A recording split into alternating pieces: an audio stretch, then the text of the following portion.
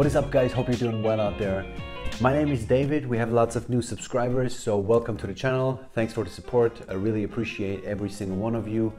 I also appreciate your comments. I'm always trying to respond to them. And yes, let's grow this channel together. Let me know down in the comments what kind of videos you want to see, what kind of reviews you want me to do and stuff like that. To me, it's a journey for all of us together. We're growing the channel together. We're evolving style-wise. We're going in different directions, different interests and whatnot.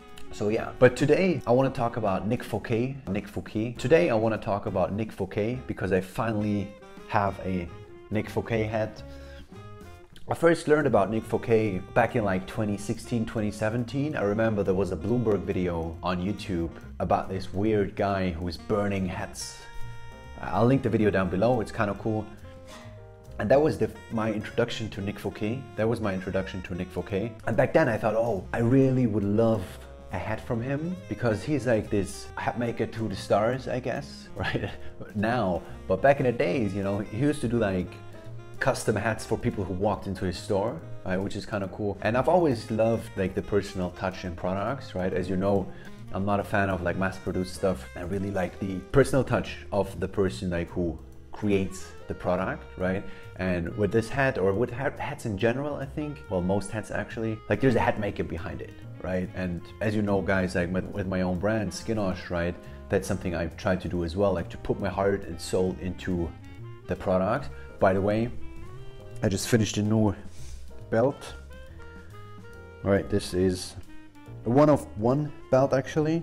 So maybe let's start off with the buckle is 925 silver, right? 65 grams of sterling silver. And then we have this leopard, so it's a double buckle belt, right?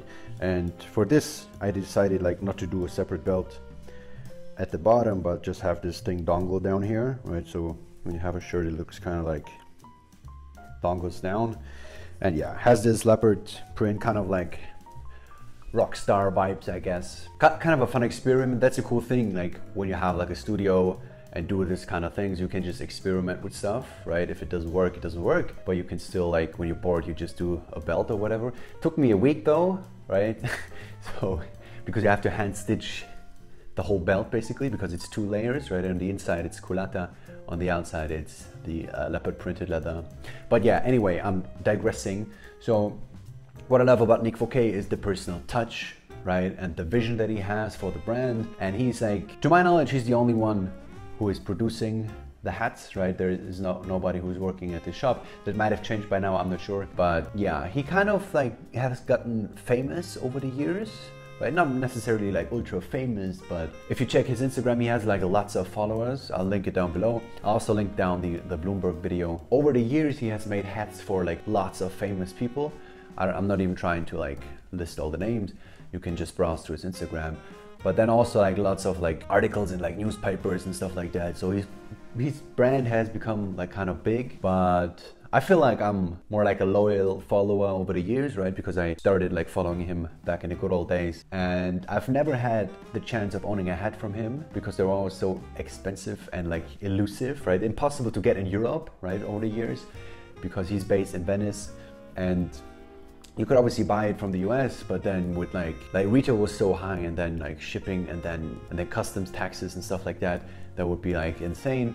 And back in the days, I didn't have that much money either, so I never had a chance of owning one. And now thanks to Grail, I've had the chance to buy one. The seller was in Paris, so I didn't even have to pay customs taxes, which is pretty awesome. And yeah, this is what the hat looks like. So it's beaver felt, and then this beautiful like bandana wrapped around, and like different bands and different materials. And then, as you can see here, has this stitching here on one side, and the custom trademark of NICK FOUQUET, which is the match here. And to my knowledge, like because the Bloomberg video, right, that I was talking about earlier is basically called like The Man Who Burns His Hats or something like that. And in this video, it basically showed the process of NICK FOUQUET, right? And what he was basically doing was he was creating the hat, forming it and putting it on the band and all that stuff. And then he was burning the whole hat, right? Only for a couple of seconds though to distress it. And it was kind of a unique approach. And that has kind of become his like trademark now, right? With the match that is attached here. Kind of a cool detail and personal touch. I mean, I have a lot of hats, as you probably know, and I have to say like the level of detail and the level of quality in NICK FOUQUET hats is really, really hard to match. Not sure how well that comes across on camera here, but if you look on the inside, you have this silk interior with a NICK FOUQUET print and then the leather band here. And yeah, lots of details.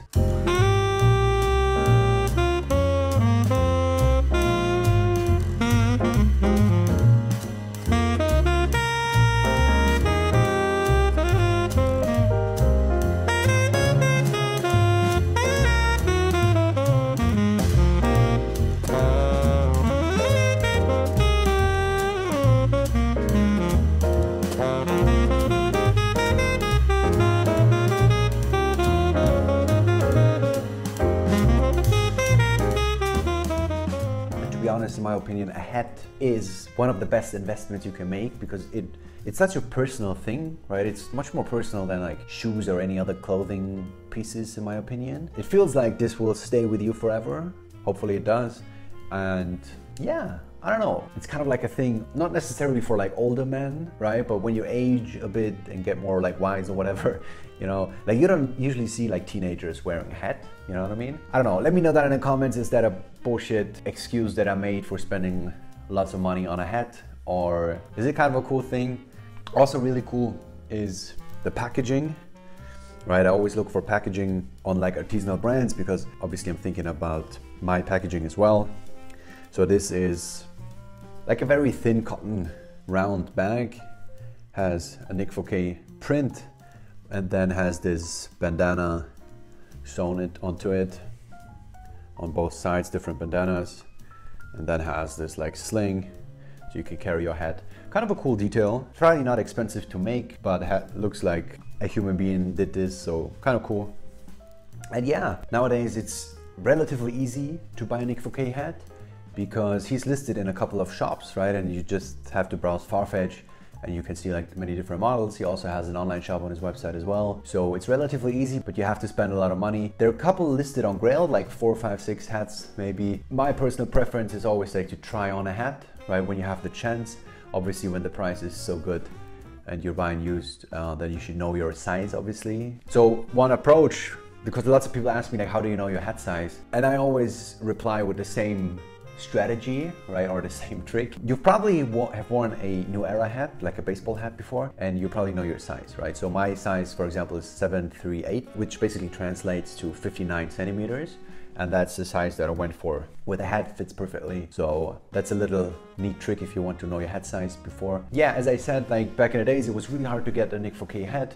You could like order it directly from him. He didn't even have an online shop, so you would have to like send an email or whatever. And these days, I've been following him on Instagram for a while now, and he's regularly going to Paris Fashion Week as well, right, to show his new collection. So he's listed in stores in Europe. There's even a store in Munich that has his stuff. I'll link that store down below as well. It's called Enthält Gallery. So yeah, pretty cool and much more availability now.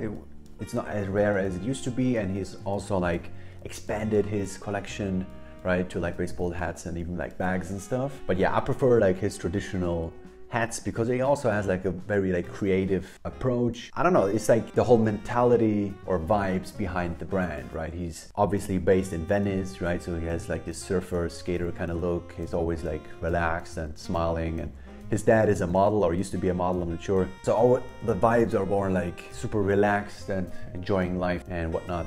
So that obviously plays a big role in the brand's image as well, right? So to me, owning a NICK FOUQUET hat is something for a lifetime. And when you browse through his Instagram, you can see that there are lots of different styles, right? He has women's pieces as well as men's pieces, but then like very traditional like cowboy vibes or rock star kind of vibes.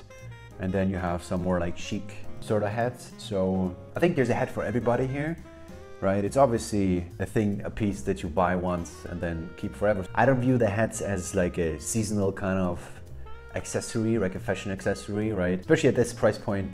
And hats in general should be more like a lifetime kind of thing, right? And that's how I view my bags, for example, as well, right? If you buy a Skinosh bag, you will own the piece for your lifetime. I view like the approach to Skinosh bags as like your loyal companion, right? You always have the bag with you. And at the end of your life, if the bag could talk, you know, you could tell like all the stories of your life. And that kind of approach, and it will last forever, and it will age beautifully, and it will become more beautiful over time, and it will become part of your personality and stuff like that. So, by the way, I'll link Skinosh down below if you're interested. But a hat is basically the same thing to me, right? It becomes part of your personality, and you experience stuff in your life while wearing the hat. And so it kind of like becomes like sort of like part of yourself. I'm not sure if my emotional connections to pieces is too much. Please let me know down in the comments if that's a weird thing. That's also part of like why I started this channel, right? Because to me, like clothing and fashion, stuff like that is much more than just a piece of fabric. And I'm hoping that I can like convey that via my videos. But yeah, I'm rambling, guys. Thank you guys for watching. Hope you enjoyed the video. Subscribe to the channel. I'm releasing new videos every Sunday, right? 6 p.m. German time, and sometimes Wednesdays as well. I have a couple of cool videos lined up. So thanks for watching, and I'll see you in the next one. Cheers.